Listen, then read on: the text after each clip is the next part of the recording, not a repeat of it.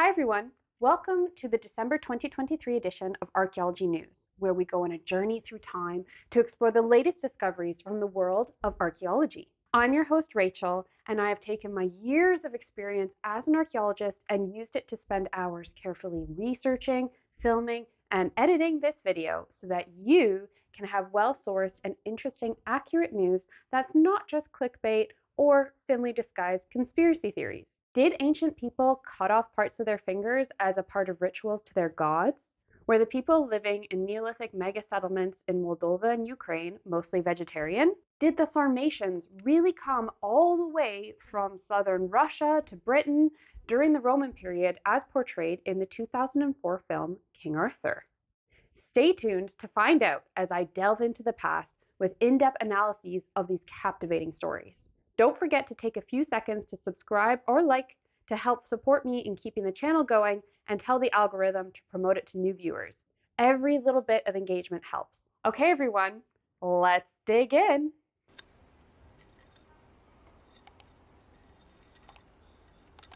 We have 9 stories today in our top discovery segment, which I will cover in chronological order, starting from those farthest back in time. We begin with a new theory on why some handprints in Paleolithic cave art seem to have missing finger digits. In a paper presented at a recent meeting of the European Society for Human Evolution, researchers discussed 25,000-year-old paintings in France and Spain that depict silhouettes of hands. On more than 200 of these prints, the hands lack at least one digit. In some cases, only a single upper segment of a finger is missing, in others, several digits are gone. In the past, this was attributed to artistic license by the painter or real-life medical problems resulting in finger digit loss like frostbite. But now, scientists led by archaeologist Professor Mark Collard say the truth may be far more gruesome. They argue that there is compelling evidence that these people had their fingers amputated deliberately in rituals intended to elicit help from their gods. Interestingly, the habit was not unique to one time or place, as in modern day, there are still societies that encourage fingers to be cut off, such as the Dani people from the New Guinea highlands. In their culture, women sometimes have one or more fingers cut off following the death of loved ones. The researchers of this new paper believe that the Europeans were doing the same sort of thing in Paleolithic times. This theory is not new, as it was first published a few years ago. At the time, it received heavy criticism, and it was argued that the amputation of fingers would have been catastrophic for the people involved. Since then, Collard, working with PhD student Bree Macaulay, has gathered more data to back his amputation thesis. Their latest research found more than 100 instances of the unusual finger drawings across Europe, Africa, Australia, North America, and Asia. They think that this practice was clearly invented independently multiple times, as well as being engaged in by some recent hunter-gatherer societies, meaning it is entirely possible that the prehistoric people engaged in this practice as well.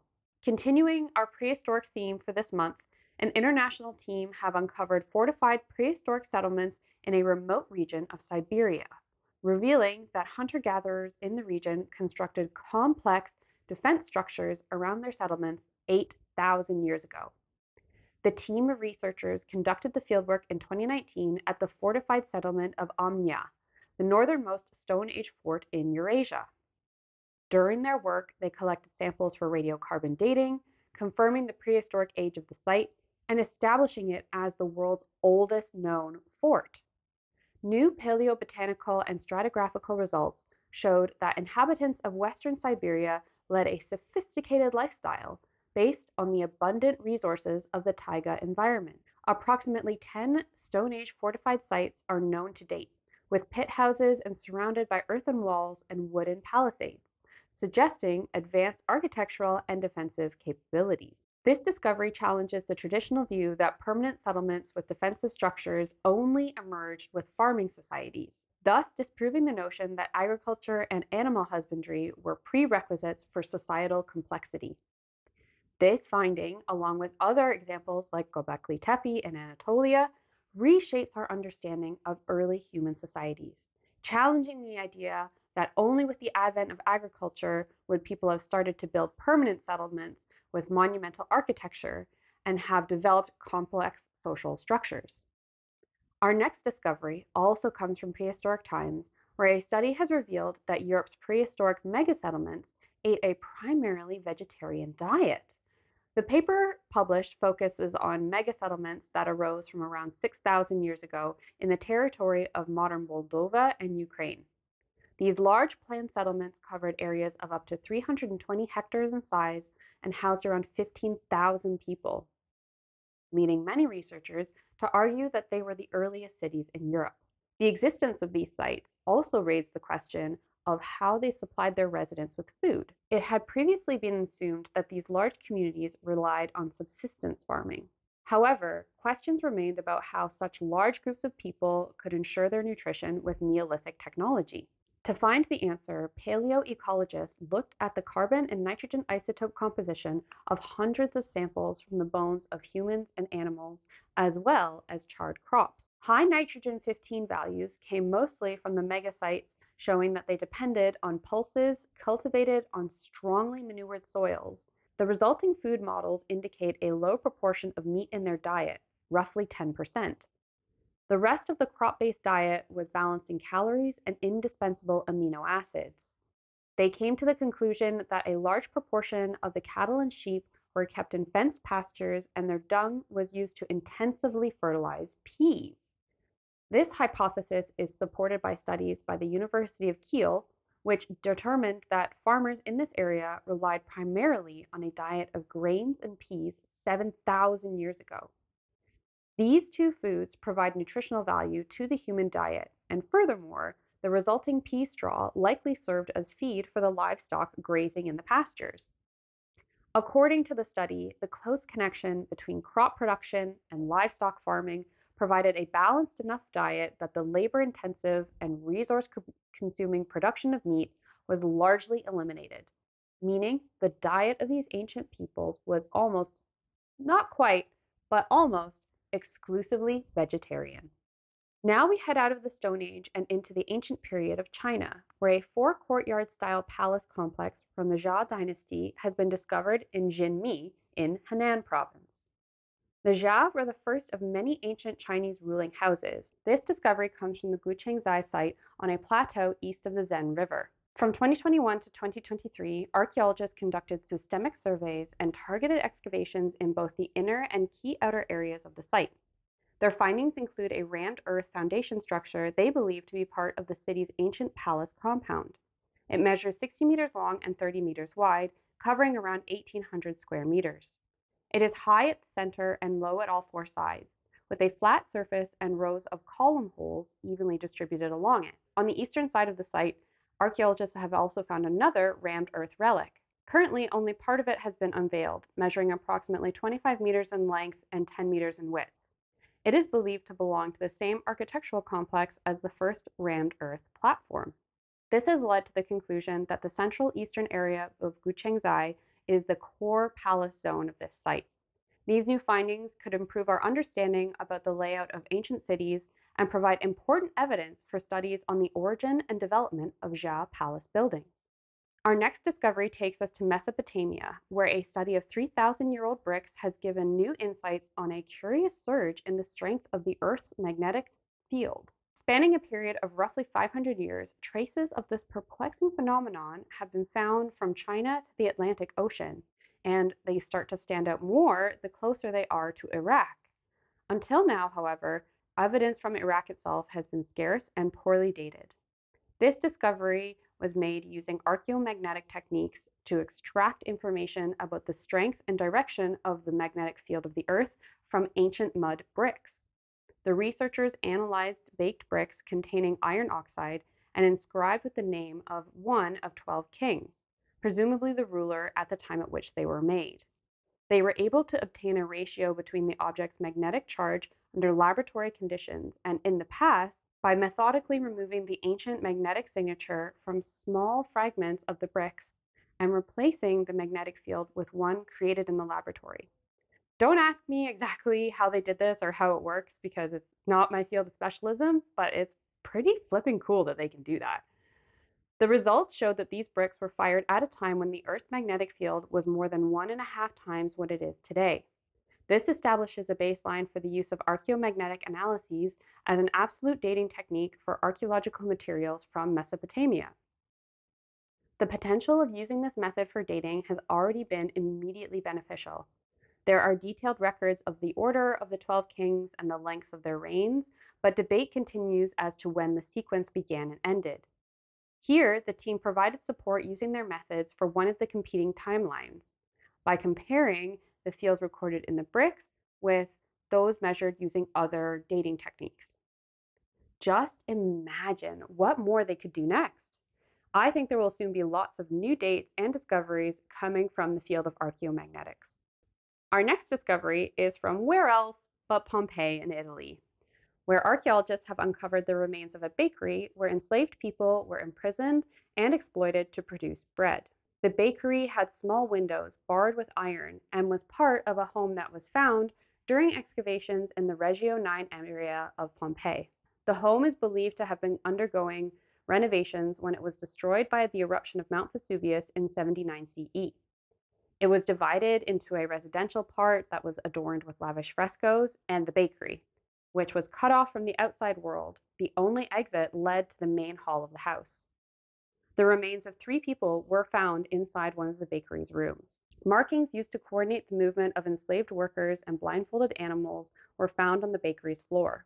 A series of semicircular indentations can be seen in the volcanic basalt paving slabs around the millstones.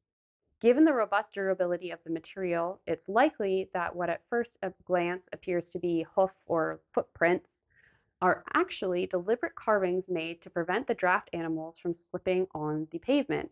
And while they were doing so, they simultaneously traced a path, and the wear that can be now seen on the various indentations can be attributed to the endless cycles of their work.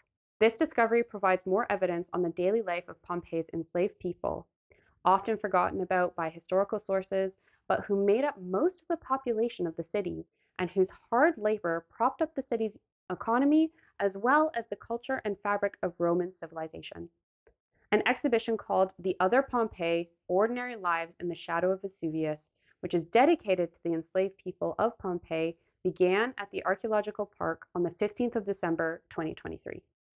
Now we cross the Atlantic Ocean to the US and the discovery of astronomical carvings and paintings associated with the Pueblo culture.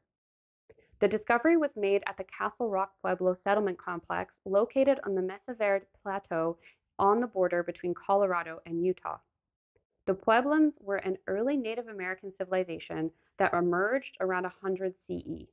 Their culture was one of the most advanced pre-Columbian societies, constructing multi-story stone houses, rock art, intricately ornamented jewelry, and ceramics decorated with painted motifs. Based on reports from the local community, archaeologists began exploring the hard-to-reach areas of the Sand Canyon, Graveyard Canyon, and Rock Creek Canyon in the area. At a height of around 800 meters above the cliff settlements, the team found the petroglyphs on rock panels that stretch over 4 kilometers around the large plateau. Spirals up to 1 meter in diameter were carved into the rock. It's thought that they were used by the Pueblo people for astronomical observations to determine the summer and winter solstices, as well as the spring and autumn equinoxes. Also found were painted depictions showing images of warriors and shamans, which date from the 3rd century CE during the basket maker era. These discoveries have rewritten our knowledge about this area and have shown that we have underestimated the number of inhabitants who lived there in the 13th century and the complexity of their religious practices. I have a personal connection to our next story, which brings us to Cambridgeshire, England. In 2017, I worked for 2 months on the A14 Cambridge to Huntington road scheme as an archaeologist. It was a massive project with several sites dotted along its length. While the fieldwork finished in 2019, the scheme has continued to yield exciting discoveries during the post-excavation analysis, as is the case here, where ancient DNA work has revealed that skeletal remains found just outside the village of Offord Cluny belong to a young man of foreign origin. Specifically, he came from a nomadic Iranian-speaking group called the Sarmatians, who lived in an area that is currently comprised of southern Russia, Armenia, and Ukraine. This discovery lines up with texts by Roman historian Cassius Dio that say in 175 CE, Emperor Marcus Aurelius drafted Sarmatian cavalry into Roman legions and deployed 5,500 Sarmatian soldiers to Britain. These records form the basis of the Sarmatian hypothesis from 1978, which suggests that the British Arthurian legend has a historical nucleus in the Sarmatian heavy cavalry troops stationed in Britain, and upon which the plot of the 2004 movie King Arthur, featuring Clive Owen and Keira Knightley, is loosely based. But that is where the connection between the movie and real life ends. In reality, little is known about where the Sarmatians were stationed in Britain, and no archaeological evidence connected with the actual historic event has been identified until now. The analysis of the bones of this young man showed Caucasus and Sarmatian-related ancestry in the whole genome, and no traceable ancestry related to local populations in Britain. Radiocarbon dating showed that he died between 126 and 228 CE, so right within the right time period. Stable isotope analysis of his teeth showed a life history of mobility during childhood. Until the age of 6, he ate millets and sorghum grains. Then, as he grew up, there was a gradual decrease in his consumption of these grains and more wheat, which is found in Western Europe. This demonstrates that he, not his ancestors, made the journey to Britain. We don't know if he was a cavalryman's son, or a slave, but regardless of the factors behind his migration, these results are the first biological evidence of Sarmatians in Britain and also highlight the long-range mobility facilitated by the Roman Empire. Our last discovery for this month takes us to Mexico, where archaeologists have found a hidden Maya burial chamber concealed within a cave at the archaeological complex in Tulum. The discovery was made during routine clearing work for a new visitor path. Upon removing the rock that sealed the entrance to the cavity, it was observed that it was literally splitting the skeletal remains of an individual in half, leaving the lower part of their body outside and the upper part inside the cave. This would indicate that the person might have become trapped while attempting to access the cavity. Inside the cramped cave lay 8 adult burials remarkably preserved by the cool, dry environment. In addition to the human remains, a large number of animal skeletons associated with the burials were also found. Some of the animal bones even have cut marks, and others have been worked as artifacts. A single ceramic grinding bowl helped date the burials to the late post-classic period, which occurred from 1200 to 1550 CE. The archaeologists described the conditions inside the cave as particularly difficult, owing to the small entryways, low ceilings, and lack of natural light, general heat, and humidity. In addition to photos, a 3-dimensional scan of the area will be made so that researchers and the general public can see the materials and remains in their original context. That's it for our top discoveries. Which one was your favorite? Let me know in the comments. Mine is a tie between the Sarmatian DNA and the archaeomagnetic dating of bricks. If you enjoyed this segment, don't forget to like the video.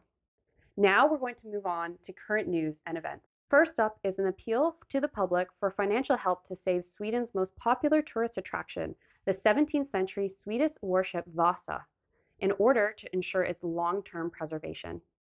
On display since 1990, the ship urgently needs a replacement support cradle and a new internal support skeleton. The estimated cost of this support structure is £11.8 million.